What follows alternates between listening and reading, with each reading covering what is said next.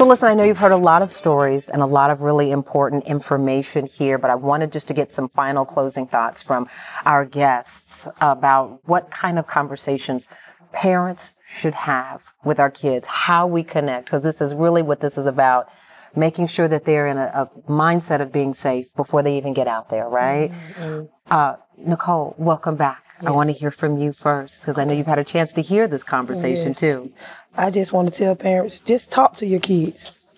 Ask questions. When you see things different or changing with your child, that's the time then to ask questions. No question is like hard to ask. Mm-hmm. And if it's hard to ask, probably that's the one you need to ask first, that's the one you need right? to ask, yes. Yeah, Ivy. I think being able to be open, again, about real experiences with our kids and listening, but being open about your unique experience and being raw and less judgmental and giving enough space for it to feel safe for our children is very important. Gary, when the young man or young woman is stonewalling, right? Like they've blah, blah, blah, blah, blah, blah is all that they're hearing. How do you penetrate? How do you break through the brick wall sometimes that's there when the child is just not used to being heard or doesn't want to hear what you have to say? Well, the first thing you got to do as a parent is come out of denial. And you have to understand that our kids in this generation, they cry with no tears. And if you don't create that safe space, because let's be real, they have way more friends than we have, and they're forever plotting and planning against what we don't know.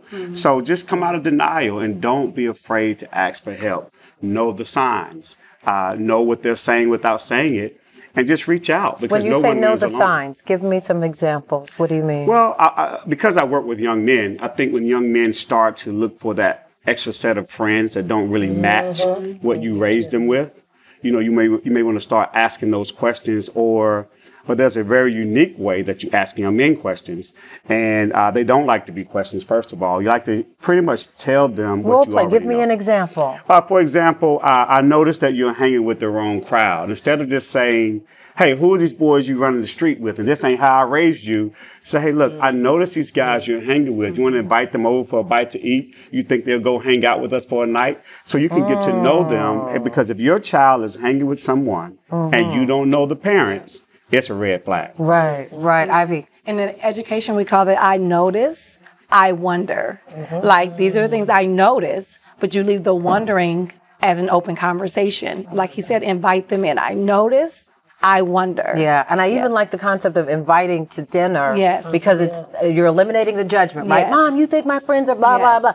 That lack of judgment there, and it's gonna tell you something if they come or not, right? You get to learn a lot. Yeah, the food is, it's essential to the soul. I mean, everywhere Jesus when he had food, right? So I think when you're inviting them over for a small hot dog and hamburger, and just get them in an environment. If he's uncomfortable with hanging with your mom or dad, that ain't the dude you want to rock with. Right. Sebastian, I'm going to give you the last word, but Natosha, I want you to weigh in from the work as a pastor and as a mother and as a lawyer, and all of these different stakeholding positions you hold.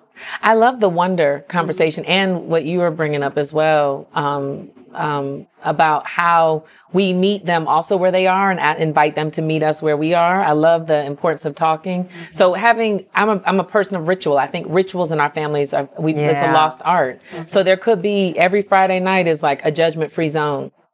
And maybe it's not, let's sit down and talk. I feel like that's the worst thing you could ever say to your children. Come and let's talk. Let's walk. Let's get in the car and go somewhere. And while you're in motion, I noticed that's when my children open up. Yeah. Like when you least expect that moment. Yeah, that makes sense. Sebastian, for you, the closing thought for parents who are trying to connect and keep our sons and daughters, our sons like you, safe. I would say just like you're saying, pay attention and I would say if you notice change, have mentors and stuff put into place because sometimes they don't always want to open up to the people in the house. Quick question. Was there something that somebody could have said to you when you were shy and not wanting to talk about it that would have helped you open up? Maybe maybe somebody like Mr. Davis. I didn't know him at first. Right. And it made it, when I felt comfortable with him, it made it easier for me to open up. That's the bottom line. Yeah. That's it. I thank you, ladies and gentlemen. I thank you so much. This was powerful, and I hope that you were moved, and I'm just grateful because we've got to do what we cannot keep going into summer after summer watching this happen. Thank you so much. We'll be right back.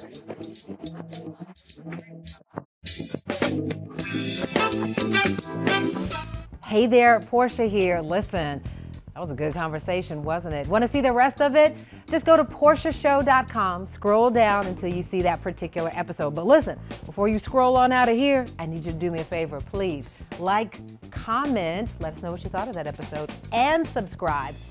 And if you already are a subscriber, we sure appreciate you. In the meantime, we'll be sure to see you on the next episode of Portia, and you can catch us weeknights on Fox Soul as well. Tell your friends. Tell them to like, comment, and subscribe. See you next time.